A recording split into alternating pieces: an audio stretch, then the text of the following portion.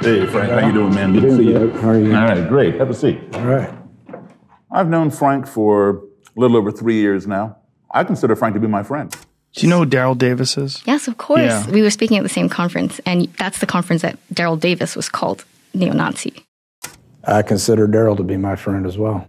When I first thought about using that clip at the top of my piece, I got a little freaked out because my spidey senses told me I'd be painting a target on my back for normalizing KKK members. And to me, that just shows how f***ed up the culture is these days, because if you know anything about Daryl Davis, you'll know he's anything but a neo-Nazi. Daryl is a black man who befriends members of the KKK. He also collects their robes. But what's with his seeming obsession with them?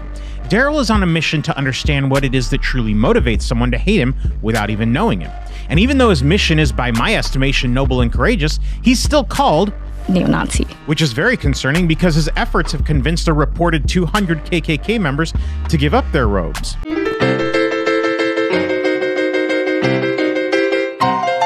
Now, if you don't understand my concern, you probably aren't walking in the circles where this is a problem. But for people like artists who work in the entertainment industry, and I'm sure many other industries as well, this is a problem. Because as studies point out, the majority of Americans, not just artists, fear speaking their beliefs, with many even fearing for their livelihoods if they do. So if you happen to be one of those who feels this, rest assured, because therein lies the topic of today's particular journey. As an artist, why should you tell the story you aren't supposed to tell? And we turn to none other than the amazing man himself, Daryl Davis.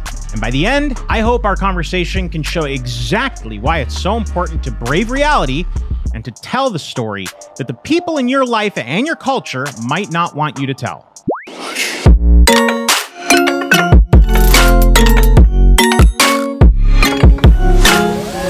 Hey, Daryl, how are you doing today? Hey, I'm doing great, Raymond. Thank you for having me, buddy.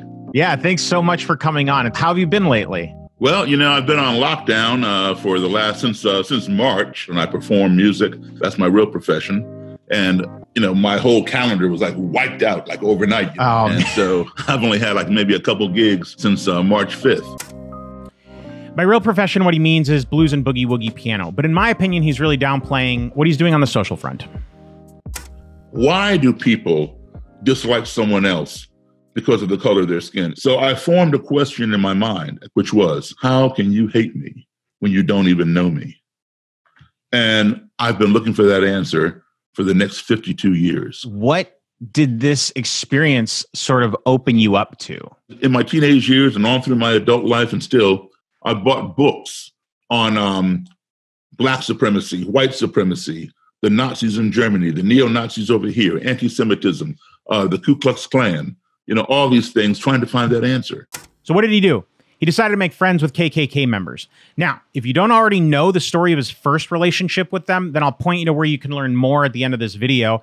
And trust me, it's well worth your time. But for now, all you need to know is that his first friend was a low-ranking member he met while playing country music at a bar called the Silver Dollar Lounge. I said, do you know Roger Kelly? Yeah, I know Roger.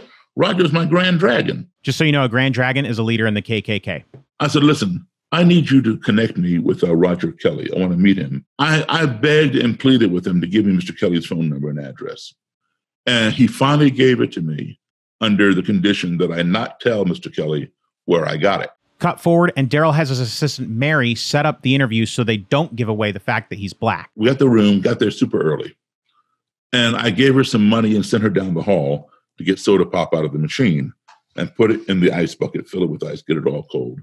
Because, you know, if the man came inside my room, I wanted to be hospitable. And I had a little bag beside me, a little black duffel bag that contained a copy of the Bible and a cassette recorder, which I put in the middle of the table, and some blank cassettes in the bag. He was scheduled to be there at 5:15. I mean, right to the minute, 5:15, there was a knock on the door. In walks what is called the Grand Nighthawk. A Nighthawk means bodyguard, security. Grand meaning for the Grand Dragon. And he's wearing like military camouflage.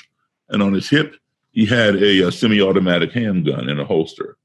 And Mr. Kelly was walking directly behind him in a dark blue suit and tie. The Nighthawk turns the corner and sees me and just stops dead in his tracks. Mr. Kelly did not realize that his Nighthawk had stopped short. And so he walked right into his back and like knocked the guy forward. And so now they both are bumbling and stumbling around. Their faces were saying, did the desk clerk give us the wrong room number? Did we misunderstand something? or it's just an ambush. So I stood up and I displayed the palms of my hands so they could see I had nothing on me. And I walked forward, I extended my right hand, and I said, "Hi, Mr. Kelly, I'm Daryl Davis." And he shook my hand. Now, even though Daryl was able to break the tension for a moment, it didn't mean they were on the same page. Before I could sit down, Mr. Kelly asked me if I had any identification. And so I gave him my driver's license. And then he remarked, "Oh, you live on such and such street in Silver Spring." And, that had me a little concerned. Why is this guy reading my address? So I said, "Yes, Mr. Kelly, that is where I live. And you live at," and I named his house number and his street. That way, I was leveling the playing field. So clearly everyone's on edge, and adding to that tension is the fact that Daryl had a duffel bag with him where he kept things like his recording tapes. Well, every time I'd reach down, the Nighthawk would reach up to his hip. Well, a little over an hour or so into this interview, there was a very fast, very quick noise, like a ch. That was it. And it happened so fast and it was so short that my ear could not discern what it was. I was about to come across that table. When you fear for your life, you go into what's called survival mode. And in survival mode, you're limited to what you can do, to maybe 4 different things. Some people, the fear is so great, their brain shuts down because the brain cannot process that amount of fear, and they pass out, they faint. I don't do that. Other people, their muscles get real tight and they constrict and they can't move. That's called paralysis by fear. I don't do that either. The third thing people will do is to run away. That is the option that I would have taken had it been available. But it was not available because you cannot outrun a bullet in a motel room. I jumped up out of my chair and hit the table, and I didn't have any weapon. My secretary was not armed. The only person who I knew for sure who was armed was the Nighthawk. All I knew was I'm in danger. So the last option is to do a preemptive strike. Get them before they get you. And that's what I was on my way to do. So as I came up and hit the table, I was looking right into Mr. Kelly's face. My eyes were talking louder than my mouth could talk. And they were saying to him, "What did you just do?" And his eyes were fixated on mine. And I could read his eyes. His eyes were saying to me, "What did you just do?" And the Nighthawk had his hand on the butt of his gun. He was like looking back and forth between both of us, like, "What did either one of y'all just do?" The ice in the ice bucket had begun melting, and the cans of soda were shifting down the ice. That was it. So somebody almost got shot over a damn ice cube. But this is very, very important. This was a teaching moment, all because some foreign entity of which we were ignorant, that being the bucket of ice cans of soda, had entered into our little comfort zone via the noise that it made. We became fearful and accusatory of each other because we were ignorant as to what was going on. Doesn't matter how old you are or how rich, how poor, what color you are. That is a natural flow of events. Ignorance breeds fear. We fear those things we don't understand. If we do not address that fear will then escalate and breed hatred because we hate the things that frighten us. And then the hatred makes us angry. And if we don't check that hatred and anger will escalate and breed destruction. We want to destroy the things that we hate. But guess what? They may have been harmless, and we were simply ignorant. Daryl is telling a story he isn't supposed to because he understands that this goes much deeper than just the color of one's skin. Daryl is daring and uses his art to bridge the heavily reinforced divide. He does it through his music and work. He did it when he interviewed Roger Kelly, and with the audacity to suggest that a black man and a white supremacist can actually be friends, he continues to do it today. I feel like what society wants is for people to pretend like as long as you play your role, that everything is cool. Get angry when you're supposed to get angry. Be sad when you're told to be sad. To shut up and just play your part. It kind of reminds me of the anxiety I felt when I was younger, when some people that I looked up to would tell me that I should stop being who I was, that I needed to be quieter and basically shut up. And because I always wanted to please everyone, I would do that. The only problem is that I did have things to say, some important things, I think. And because I couldn't talk about them, it built up in me until I was basically a basket case. And the whole point to it was to always keep the peace, you know, and to just always be good. The only thing was that I had to deny the pain and the horrors of my life at the time. And honestly, I do think that led me to try to seek out what pain actually felt like, because I was denying it, you know? And the weirdest thing was I kind of liked it. It made me feel alive because it brought me back to the feeling of honesty. And in the end, I think that to some extent reinforced the idea of filmmaking for me, because filmmaking is basically a world where we deny reality in pursuit of reality, you know? What would you say is the biggest misconception people have about dealing with this today? The biggest one probably is that it can't be cured. It can be cured. It can be cured. That cure is called education and exposure. And we spend too much time, especially in this country, talking about the other person, talking at the other person, and talking past the other person.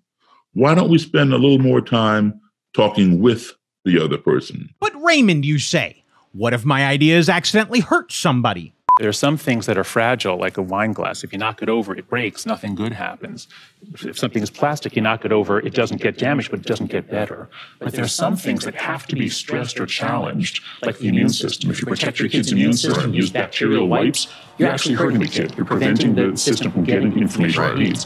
Same thing with social life. If you protect your kids from being excluded, from being insulted, from being teased, when they grow up, it's like the princess and the pea, a little tiny thing that they encounter on campus now becomes intolerably painful. The country really is. I mean, this is something. When I first meet these guys, we're at opposite ends of the spectrum. And the more time we spend together, you find you have something in common. And by the time you get about right here, you have established a relationship. You may not be best of friends, but you have a relationship. You respect one another. And the trivial things that you have in contrast, such as your skin color, or whether you go to a church, a temple, a mosque, or a synagogue, begin to matter less and less. And you begin to see those prejudices begin to dissipate and fade away. I think that as storytellers, we believe in things like compassion, curiosity, courage, and honesty. We want to make the world better by sharing these beliefs through the creation of experiences that people can relate to or be challenged by. The way that we do it is through storytelling and the creation of art, by braving the reality of today's situation and risking what we need to in order to share these experiences. It gives us a broad and yet intimate connection with people out there in the world. We have to come together in this country, because the best way for an enemy to defeat you is to divide and conquer. Our enemies are laughing at us. I'm not talking about people who masquerade as artists trying to peddle their dogmas. I'm talking about those of us who believe that art and storytelling are a journey, and that really the ends don't justify the means. We have to be honest, and we have to be truthful and curious and courageous and all those sorts of things that can be scary. In his arguments on the importance of fighting slaveholding, one of my favorite role models in history, Frederick Douglass, responded to the Anti-Slavery Society's decree that there could be no union with slaveholders by saying, quote, "I would unite with anybody to do right and with nobody to do wrong."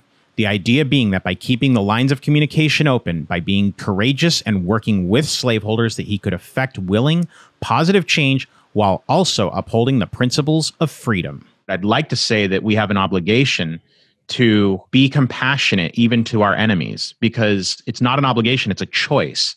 Yeah. If we don't do that, then we risk solidifying their position.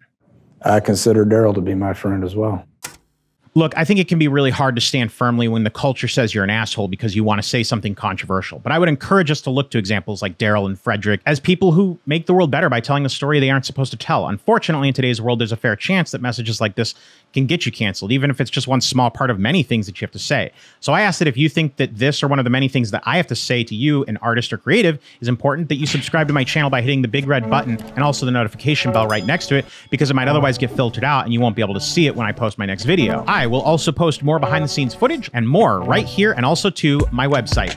I'm Raymond Cinemato, and these are the life and times of one millennial film and TV producer from Los Angeles, California. And to all you cinemobsters out there, stay moist, my friends.